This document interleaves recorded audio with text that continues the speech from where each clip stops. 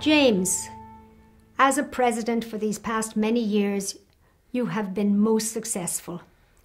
We've stayed in the black when other arts organisations were either dying on the vine or having to merge because of their financial difficulties. You've taken us from snail mail through email and all aspects of the internet, and our grants writing and our fund development areas have all been most successful. James, I want to thank you for your exceptional leadership and the service you've given to the Plainfield Symphony. Since I joined the board of directors in 2009, I've witnessed firsthand your level of commitment, your level of dedication, and your affection for this organization. I especially want to commend you for the way you've sought to bridge culture and community and to keep classical music alive in the Plainfield community and surrounding areas. All the best. Well, first off, James, thank you very much for all you have done for the symphony. And you may recall that I was there when you took over the presidency after Wendy had to step down somewhat suddenly. And fortunately for us, you were there. You really launched us into the 21st century. Maybe you didn't know what you were getting into, but it's been really, really good for all of us.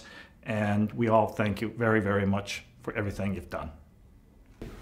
I'm deeply grateful for this opportunity to express my sincere appreciation for the gift you have given not only to Plainfield, but to Basking Ridge and all the neighboring communities of the Plainfield Symphony Orchestra. It is your expertise, foresightedness, and dedication that have made this gift possible for all of us. I say thank you to you and to your family, and blessings to you all in the future. I remember the night of the Mahler concert when Prince decided that he was going to talk inside instead of the back room, and he was going to use the piano, which he didn't use. But the thing of it was that everybody sat down front in the reserved seats. And of course, by the time that he finished talking, I thought that they were going to get up and go out for some breath of air or something, which they didn't. They sat there. So when the audience came in, the regular audience, and they looked at me being in charge of ushering and things, why people were seated in their seats. And I said, well, there was a lecture, blah, blah, and so forth. They didn't move. So I said to James, are you going to talk to them and tell them they have to move? And he said, well, you're in charge. Let Byron do it. So we let Byron do it, and he handled it pretty well. James, we're going to miss you. I will miss especially your strong voice when you welcomed the audiences to each concert and gave some special instructions.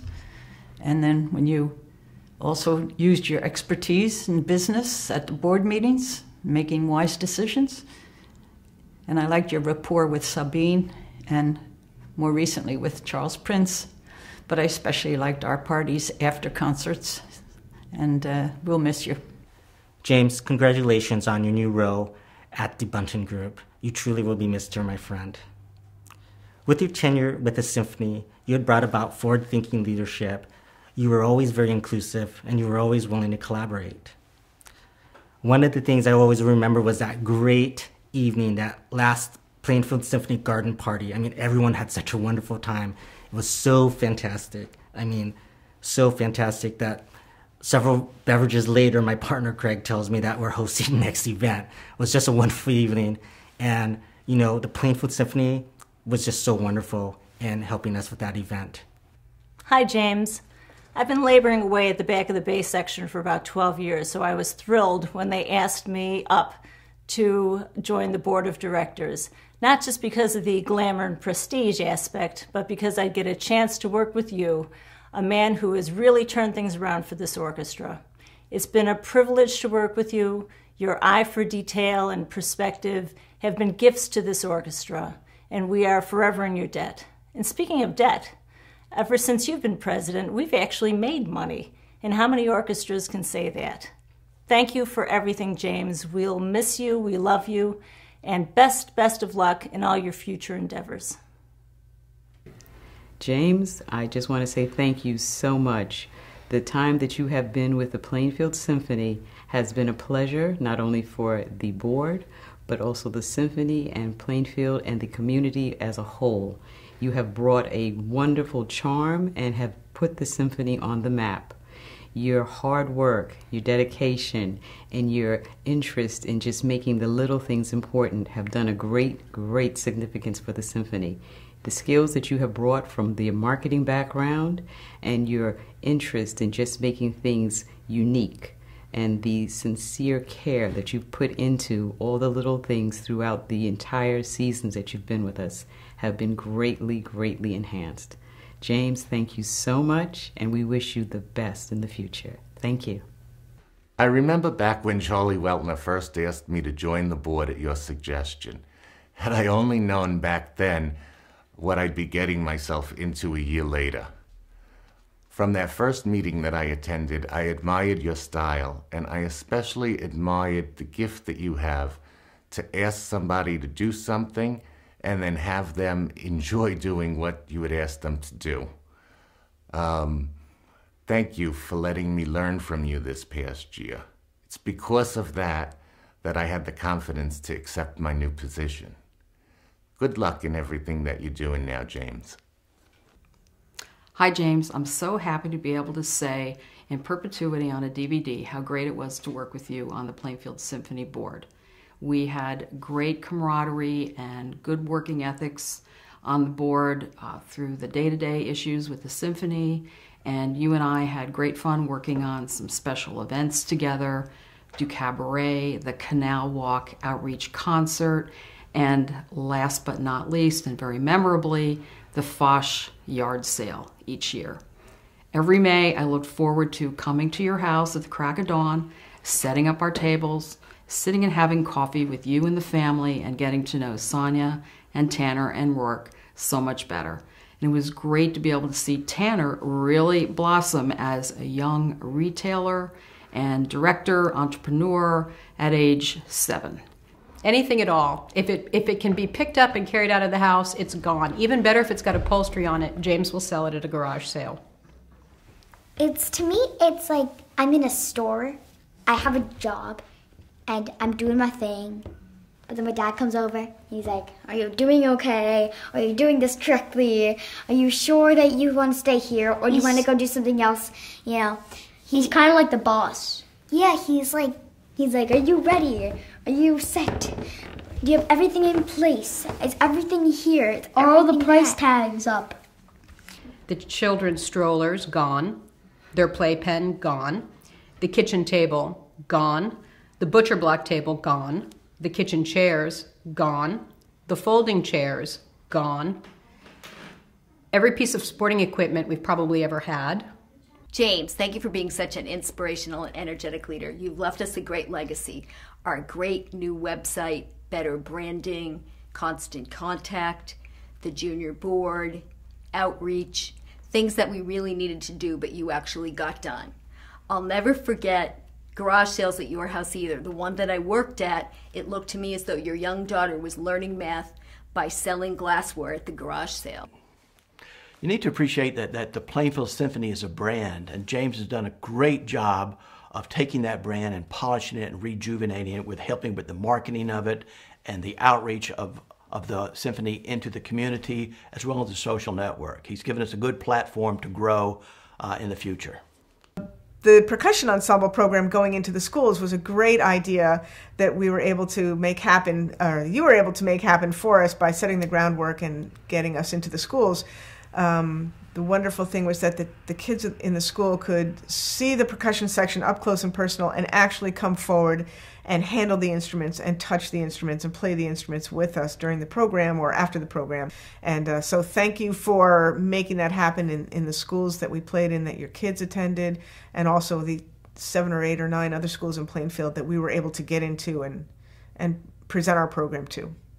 One of the really important things that you did, at least for me, was to help with the budget for the symphony, and you got me to, ahead of time, figure out each year exactly what we were going to need for our performances for the next year. I thought I was going to really, I thought, I can't do this, I can't do it. And sure enough, I was able to sit down with a pencil and paper or whatever and figure out with my, my books on what we were going to need financially for each program that we did. And that was a monumental thing to significantly help in the way of musicians. And another thing we did right in the very beginning, that was your suggestion, was that we went down to the train station with some of the other musicians. There we are in the morning on the train station waiting for all these people going to work, and we're out there playing classical music to, generate more interest in the symphony. And that was your idea, and it was wonderful. Hey, James, I ran all the way here just to say thank you. Just kidding, I live next door, and good thing I don't make a profession of singing. I'd have nothing. Anyway, thank you for giving me a wonderful opportunity to work with the Plainfield Symphony and the junior board, and I am so pleased to tell you that we have maybe 6 to 8 candidates and one from the Plainfield High School, and I'm working in concert with Rose, and she's been wonderful, and I look to have this to be one of the most successful years we have. And again, thank you, and don't forget to buy the ornaments. James, I don't know if you remember, but the last request that you made of me was that, Rose, we need more junior board members. And guess what, James? It's done. I told you then that not to worry, it's a done deal. We have more than enough. So smile for me. Hey, James, I wanted to say thanks for your time on the symphony. I really appreciate the experience that I had with you. In that, I found that I grew as a better person because of what you did. Because of your leadership, your ability to bring the team together, to bring a sense of cohesiveness, to expand the symphony's reach into the community, and just overall being a damn good person that you are. And that I appreciate, because you made me a better person in that I wanted to go out and do better in the community, to make my family life better, to bring a better sense of friendship into my life. Again, all because of the example that you set, and again, I appreciate that. Thank you. Brenda Anderson asked me the other day, she said, everyone always talks about what James has given to the symphony, but I wonder what the symphony has given to James. And I would suggest that the symphony has given James the opportunity to take all of his talents, honed after far too many years in the corporate world, and put them into the service of community, into performing arts, artists, neighbors, and in the shared experience that becomes our collective history. That's James's passion, and that's what the symphony's given to James.